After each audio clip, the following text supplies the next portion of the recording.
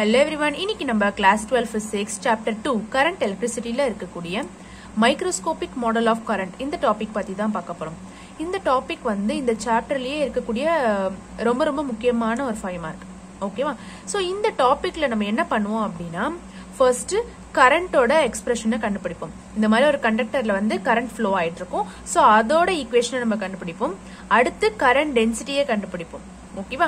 கடைசியா என்ன பண்ணுவோம் அப்படின்னா கரண்ட் டென்சிட்டியவும் எலக்ட்ரிக் ஃபீல்டு இருக்குல்ல, சோ இந்த கண்டக்டர்ல ஒரு எலக்ட்ரிக் ஃபீல்டு வந்து இருக்கும். சோ கரண்ட் டென்சிட்டி அப்புறம் அந்த எலக்ட்ரிக் ஃபீல்டை ரிலேட் பண்ணி ஒரு ஈக்குவேஷனை கொண்டு வருவோம். சோ அந்த ஈக்குவேஷன் தான் நம்ம மைக்ரோஸ்கோபிக் மாடல் ஆஃப் கரண்ட் அப்படின்னு சொல்றோம். ஓகேவா? சோ இப்போ நம்ம நிறைய ஸ்டெப்ஸ் யூஸ் பண்ணி இந்த கடைசியா இந்த ஈக்குவேஷன் இருக்கு இல்லையா, கரண்ட் டென்சிட்டி அப்புறம் எலக்ட்ரிக் ஃபீல்டு இதை ரிலேட் பண்ற மாதிரி இந்த ஈக்குவேஷனை நம்ம கண்டுபிடிக்க போறோம். ஓகேவா? சோ ஃபர்ஸ்ட் என்ன சொல்றாங்க அப்படின்னா consider a conductor with area of cross section A. So இந்த மாதிரி ஒரு கண்டக்டர் இருக்கு, இந்த ஏரியா இருக்கு இல்லையா, சோ இந்த ஏரியா ஆஃப் கிராஸ் செக்ஷன் நம்ம ஏ அப்படின்னு எடுத்துக்கிறோம். அப்புறம் let an electric field EB applied to it from right to left. So இதுல வந்து நம்ம ஒரு எலக்ட்ரிக் ஃபீல்ட் அப்ளை பண்றோம் from right to left. எப்பவுமே எலக்ட்ரிக் ஃபீல்ட் அப்படின்றது வந்து பாசிட்டிவ் டு நெகட்டிவ் தான் இருக்கும். ஓகே, சோ இங்க என்ன சொல்றாங்க, ரைட் டு லெஃப்ட் அப்படின்னு சொல்றாங்க. அப்போ ரைட் சைட்ல வந்து நமக்கு பாசிட்டிவ், லெஃப்ட் சைட்ல வந்து நமக்கு நெகட்டிவ்.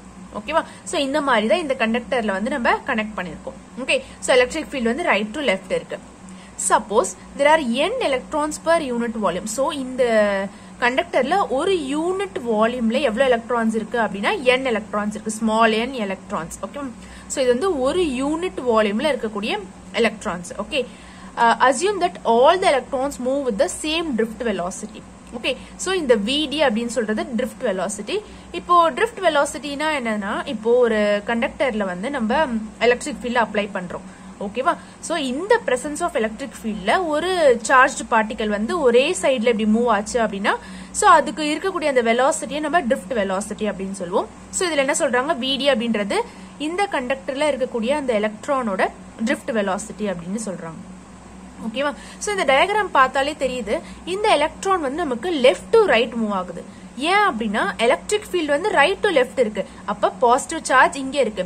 எப்பயுமே ஒரு எலக்ட்ரான் வந்து நெகட்டிவ் சார்ஜ், சோ அது வந்து எதை நோக்கி போகும்னா பாசிட்டிவ் சார்ஜ் நோக்கி போகும். ஓகேவா? சோ இப்ப drift velocity வந்து vdயா. இப்போ vd வந்து அவங்க என்னன்னு எடுத்துக்கிறாங்கன்னா dx by dt. இது நமக்கு ஆல்ரெடி தெரிஞ்சதுதான். சோ நமக்கே தெரியும் velocity அப்படின்றது வந்து distance traveled by time taken. ஓகேவா? சோ அதனால இங்க என்ன கொடுத்திருக்காங்க, vd அப்படின்றது dx by dt, small distance traveled by small time taken. So dx அப்படின்றது இப்போ இந்த எலக்ட்ரான் வந்து நம்ம இந்த பர்டிகுலர் பார்ட் தான் எடுத்துக்கிறோம், இங்க இருந்து இங்க போகுது. ஓகேவா? அப்போ vd is equal to இந்த டிஸ்டன்ஸ் இருக்குல்ல, இந்த டிஸ்டன்ஸ் தான் நம்ம dx ன்னு எடுத்துக்கிறோம். சோ dx by இந்த டைம் டேக்கன் வந்து நமக்கு dt. சோ அதனால என்னன்னு எடுத்துக்கிறோம், dx by dt அப்படின்றது எடுத்துக்கிறோம். ஓகேவா? சோ அதுல இருந்து நம்ம என்ன கொண்டு வரோம் அப்படின்னா dx கொண்டு வரோம். Okay, so dx is equal to vd dt அப்படின்றது வருது. ஓகேவா? சோ இப்போ நம்ம என்ன பண்ணியாச்சு, இந்த dx இருக்கு இல்லையா, இந்த ஸ்மால் டிஸ்டன்ஸ் அதை வந்து in terms of drift velocity and டைம்ல நம்ம எழுதி இந்த ஒரு ஈக்குவேஷனை நம்ம வச்சிருக்கோம். ஓகே, சோ இப்போ நம்ம வந்து இந்த dx கண்டுபிடிச்சாச்சா. அடுத்து நம்ம என்ன பண்ண போறோம், இந்த பர்டிகுலர் வால்யூம் இருக்குல்ல, சோ இந்த வால்யூம்ல வந்து எவ்வளவு நம்பர் ஆஃப் எலக்ட்ரான்ஸ் இருக்கு அப்படின்றத கண்டுபிடிக்க போறோம். ஓகே, சோ புக்ல வந்து ஜஸ்ட் ஈக்குவல் டு போட்டு அப்படியே அதை வந்து கண்டுபிடிச்சிருப்பாங்க, அதுக்கு வந்து நேம் பண்ணிருக்க மாட்டாங்க. ஓகே, நம்ம அது வந்து கன்ஃபியூஸ் ஆகாம இருக்கிறதுக்கு நம்ம அதை கேபிட்டல் N அப்படின்னு சொல்லிட்டு நேம் பண்ணிக்கலாம். சோ கன்ஃபியூஸ் ஆகக்கூடாது. ஸ்மால் n அப்படின்றது number of electrons in unit volume. So ஒரு யூனிட் வால்யூம்ல எவ்வளோ எலக்ட்ரான்ஸ் இருக்கு அப்படின்றது இந்த ஸ்மால் n. ஓகே, இப்போ நம்ம கண்டுபிடிக்க போற இந்த கேபிட்டல் N அப்படின்றது இந்த ஃபுல் வால்யூம் இருக்குல்ல, இந்த வால்யூம் நம்ம எடுத்துக்கிட்டோம் இல்லையா, சோ அந்த வால்யூம்ல இருக்கக்கூடிய number of electrons. Okay, so இந்த வால்யூம்ல இருக்கக்கூடிய எலக்ட்ரான்ஸ் கண்டுபிடிக்கணும் நம்ம என்ன பண்ணணும் அப்படின்னா வால்யூம். ஓகே, ஃபர்ஸ்ட் இந்த வால்யூம் இன்டு ஒரு யூனிட் வால்யூம்ல எவ்வளவு எலக்ட்ரான்ஸ் இருக்கு, கரெக்டா? ஒரு யூனிட் வால்யூம்ல n எலக்ட்ரான்ஸ் இருக்கு, சோ அது இன்டு இந்த வால்யூம் நம்ம போட்டோம் அப்படின்னா இந்த வால்யூம்ல எவ்வளவு எலக்ட்ரான்ஸ் இருக்கு அப்படின்றது நமக்கு கிடைச்சிரும். ஓகே, சோ இப்போ இந்த வால்யூம் வந்து என்னது, பொதுவாகவே வால்யூம் வந்து நம்ம எப்படி சொல்லுவோம், ஏரியா இன்டு லென்த் அப்படின்னு சொல்லுவோம். சோ ஏரியானா ஏன்னு போட்டாச்சு, லென்த்ன்றது இந்த dx தானே. அப்ப a dx into small n அப்படின்றது வரும். So இந்த dx தான் நம்ம ஆல்ரெடி இங்க கண்டுபிடிச்சு வச்சாச்சுல. So நம்ம என்ன போடலாம்? a bd dt into n அப்படின்றது. ஓகே, சோ இதுதான் நம்ம கேபிட்டல் N அப்படின்றது வச்சிருக்கோம். புக்ல வந்து இந்த கேபிட்டல் N அப்படின்றத கொடுத்திருக்க மாட்டாங்க, ஜஸ்ட் ஈக்குவல் டு போட்டு அப்படியே கொடுத்திருப்பாங்க. நம்ம கன்ஃபியூஸ் ஆகாம இருக்கிறதுக்காக இது நம்ம வச்சிருக்கோம். ஓகே, சோ இது வந்து என்னது? இந்த வால்யூம்ல இருக்கக்கூடிய அந்த எலக்ட்ரான்ஸ். சரியா? இப்போ இந்த வால்யூமோட டோட்டல் சார்ஜ் நம்ம கண்டுபிடிக்க போறோம். Okay, number of electrons கண்டுபிடிச்சாலே charge கண்டுபிடிக்கிறது ஈஸி தானே. சோ சார்ஜ் Q வந்து நமக்கு என்னது? நம்பர் ஆஃப் எலக்ட்ரான்ஸ் இன்டு அந்த சார்ஜ் E அப்படின்னு சொல்லுவோம். ஓகேவா? சோ E வந்து என்னது? 1.6 into 10 to the power minus 19 coulombs ன்னு சொல்லுவோம்ல, யூனிட் சார்ஜ். ஓகே, சோ இப்போ டோட்டல் சார்ஜ் வந்து நமக்கு என்னன்னு தெரியும்? NE அப்படின்றது தெரியும். இந்த சாப்டரோட ஸ்டார்டிங்லயே நம்ம படிச்சிருப்போம். ஓகே, சோ இந்த Nக்கு பதிலா தான் நம்ம இந்த வேல்யூவை சப்ஸ்டிட்யூட் பண்ண போறோம்.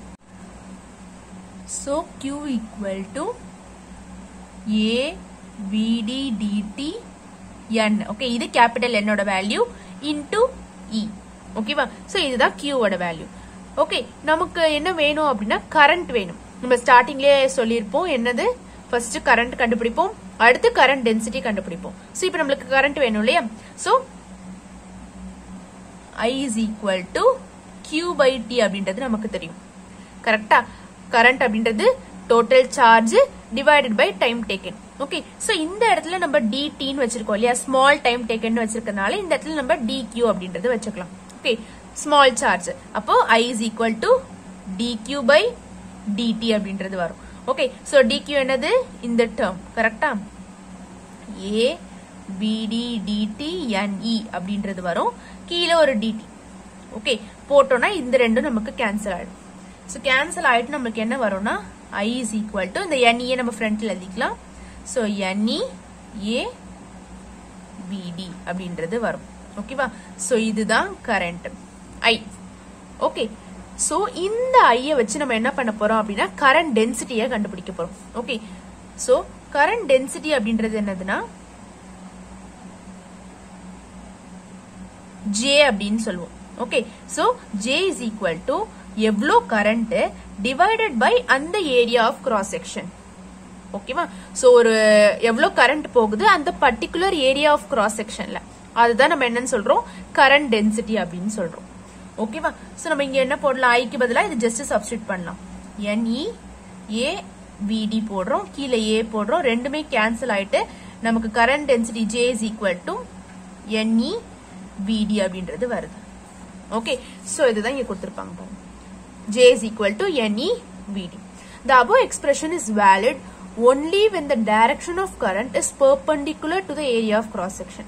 So இந்த எக்ஸ்பிரஷனுக்கு வந்து என்ன கொடுத்திருக்காங்க அப்படின்னா ஒரு கண்டிஷன் மாதிரி கொடுத்திருக்காங்க. இப்போ ஏரியா ஆஃப் கிராஸ் செக்ஷன் இது, கரண்ட் வந்து இப்படி தானே போகுது. சோ கரண்ட் இப்படி போகுது, கரண்ட் இப்படி போகுது, ஏரியா வந்து இப்படி இருக்கு. சோ இது ரெண்டும் பெர்பெண்டிகுலரா இருக்கு. சோ இந்த மாதிரி இருக்கும்போது மட்டும்தான் இது வந்து வேலிட். சோ மத்த கிராஸா போகும் போதெல்லாம் வந்து அது வேலிட் இல்ல அப்படின்னு சொல்லிட்டு நம்ம இப்ப கரண்ட் இப்படி போகுது, நம்ம ஏரியாவை இப்படி எடுத்துக்கிட்டோம் அப்படின்னா இந்த எக்ஸ்பிரஷன் வந்து வேலிடா இருக்காது அப்படின்றது சொல்றாங்க. ஓகே, சோ நெக்ஸ்ட் வந்து என்ன பண்ணிருக்காங்க அப்படின்னா இந்த கரண்ட் டென்சிட்டியை வந்து வெக்டார் நோட்டேஷன்ல எழுதிருக்காங்க. ஓகே, சோ அடுத்து நம்ம என்ன பண்ணலாம் அப்படின்னா இந்த ஈக்குவேஷன் இருக்குல்ல, இது நம்ம வெக்டார் நோட்டேஷனா மாத்தியாச்சு. சோ இது வந்து வெக்டார் குவாண்டிட்டி, இது வந்து வெக்டார் குவாண்டிட்டி. சோ இந்த இடத்துல வந்து இது நம்ம அந்த மைக்ரோஸ்கோபிக் மாடலுக்கு கொண்டு வரணும் இல்லையா? நான் என்ன சொன்னேன்? கரண்ட் டென்சிட்டியவும் எலக்ட்ரிக் ஃபீல்டையும் ரிலேட் பண்ற மாதிரி ஒரு ஈக்குவேஷனை கொண்டு வரணும் அப்படின்னு சொல்லிட்டு, அப்போ இத வந்து இந்த மாதிரி நம்ம மாத்தணும். சோ மாத்தணும் அப்படின்னா இந்த ட்ரிஃப்ட் வெலாசிட்டிக்கு பதிலா நம்ம சப்ஸ்டிட்யூட் பண்ணும் போது இந்த மாதிரி இது மாறும். ஓகே, சோ நமக்கு ஆல்ரெடி படிச்சிருக்கோம், இதுக்கு முந்தின பேஜ்ல வந்து இருக்கும் இந்த ட்ரிஃப்ட் வெலாசிட்டியோட ஃபார்முலா என்னது அப்படின்னா minus E tau by M E vector அப்படின்னு. ஓகேவா? சோ இதுதான் வந்து ட்ரிஃப்ட் வெலாசிட்டியோட ஃபார்முலா. இந்த பர்டிகுலர் டேர்ம் இருக்கு இல்லையா, இ டவ் பை எம் மைனஸ்ல. சோ இது வந்து நம்ம மொபிலிட்டி அப்படின்னு சொல்லுவோம். ஓகேவா? So mobility into electric field தான் நம்மளுக்கு ட்ரிஃப்ட் வெலாசிட்டி. சோ இந்த ஃபார்முலாவை படிச்சுக்கோங்க. Okay, drift velocity is equal to minus E tau by M E vector. So இதை எடுத்துட்டு போயிட்டு நம்ம இங்க சப்ஸ்டிட்யூட் பண்ண போறோம். Okay, so J vector is equal to என் இ விடிக்கு பதிலா நம்ம என்ன போடலாம்? ஒரு minus E tau by M E vector அப்படின்றது போடுறோம். ஓகே, சோ போடும்போது என்ன ஆகும், இந்த n அப்படியே இருக்கும். இங்க வந்து 2 e இருக்கு, இந்த மைனஸ் நம்ம முன்னாடி போட்டுக்கலாம். 2 e இருக்கனால e square tau by m e vector அப்படின்றது வருது. ஓகேவா? சோ இப்போ இந்த மைனஸ் அப்படியே விட்டுடுங்க, அப்படியே இருக்கட்டும். சோ இந்த டேர்ம் இருக்குல்ல, இந்த n e square tau by m, இந்த டேர்முக்கு பதிலா நம்ம சிக்மா அப்படின்னு சொல்லிட்டு சப்ஸ்டிட்யூட் பண்ண போறோம். ஓகே, இந்த சிக்மான்னு சொல்றது என்ன அப்படின்னா கண்டக்டிவிட்டி. ஓகே, எப்படி நம்ம மியூ வந்து மொபிலிட்டின்னு சொன்னோமோ அதே மாதிரி இந்த டேர்ம் வந்து நம்ம கண்டக்டிவிட்டி அப்படின்னு சொல்லுவோம். சோ இந்த டேர்ம் ஜஸ்ட் நம்ம சிக்மாவால ரீப்ளேஸ் பண்ண போறோம். Okay, so j is equal to minus sigma e vector. So இப்போ நம்ம இந்த ஈக்குவேஷனை டிரைவ் பண்ணி கொண்டு வந்தாச்சு இல்லையா? சோ இப்போ இதுதான் microscopic form of ohms lava அப்படின்னா கிடையாது. ஏன் அப்படின்னா இந்த மைனஸ் வந்து அதுல வரக்கூடாது.